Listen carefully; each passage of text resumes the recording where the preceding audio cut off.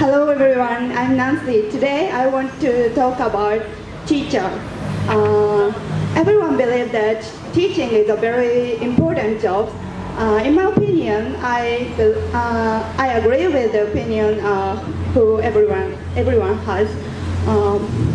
I think of course it is difficult to teach students something because it is difficult to understand what students think and why they can't understand well the subject.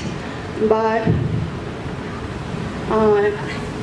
I think teaching is very important job because if the teacher can make student understand, students can improve their skills. Therefore, I want to include that teaching is very important job for all people. Thank you so much.